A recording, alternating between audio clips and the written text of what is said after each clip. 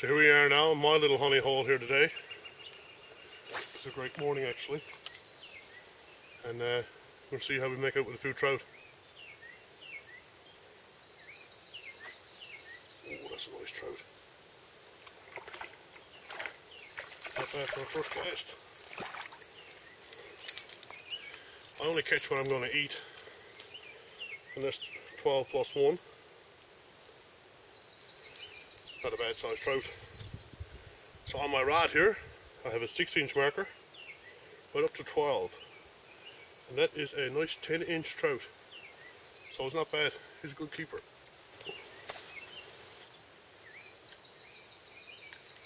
I'm using a homemade spinner. Actually, here it is here. And the white thing you might see on it is bacon. You're wasting your money buying worms. I recommend that to anybody.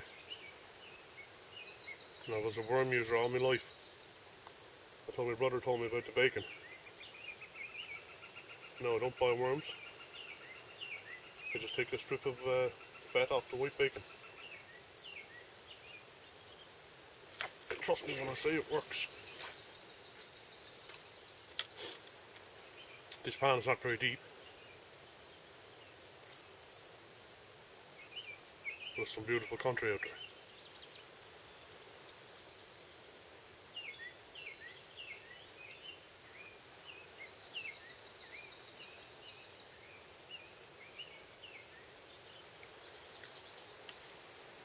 Wind's starting to freshen a little now. It's 7:15 in the morning.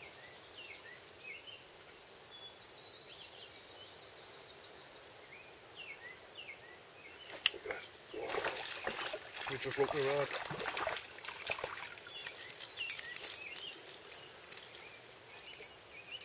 Lots of struggle on these trout too. I didn't come here with the intentions of catching a trout with every cast. It is a 9-inch trout. Well, that's a nice pan trout, that is. But usually what I do, I stick my thumb in their gill and break their neck, because it's got to be a little bit humane here too when you're fishing. Having your trout there out of water, it's like us underwater. They're drowned. So I like to kill them instantly with no pain. It breaks their neck too, but it obviously it lets them bleed out a little bit. So when you get your trout home, that your trout are not blood's not gone through your fish.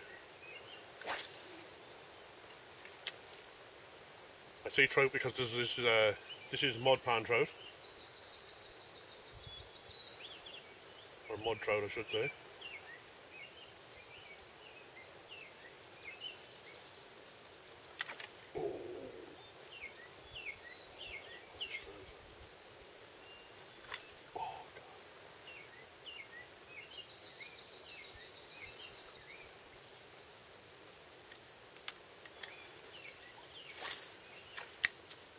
The best thing about bacon is it doesn't lose a scent.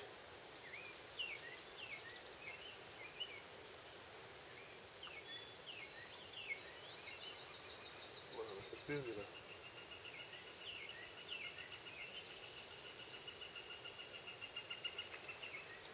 But every now and then it does get a little waterlogged. And being in tight quarters don't help either. Fishing. So I'm just going to pop that bacon. Actually, I can leave the bacon on there now. And it's not inhumane. Anybody thinks that it would be. If you run out of bait, you can use the eye of the trout. And trust me, the fish love it. Crazy as it sounds, but it's a good lure for mud trout. I put a lighter pound test on my line, and I'm telling you, you gotta have a handle on it. because it spools off like crazy. Wow.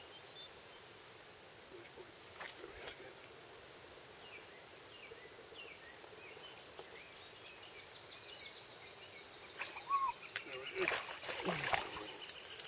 Nice trout. Average trout in this pan now is about, see the eye does it every time, right? Measure him up. And he is 10 with 10 and a half. Nice size trout, nice trout. So it doesn't take very long to get your limit. I got 3 there now. I got 10 more to go and we're done for today. I'll be home in the house again by 8 o'clock.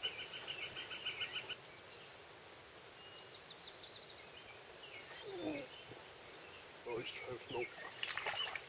Took the big bite and then the little fella took it.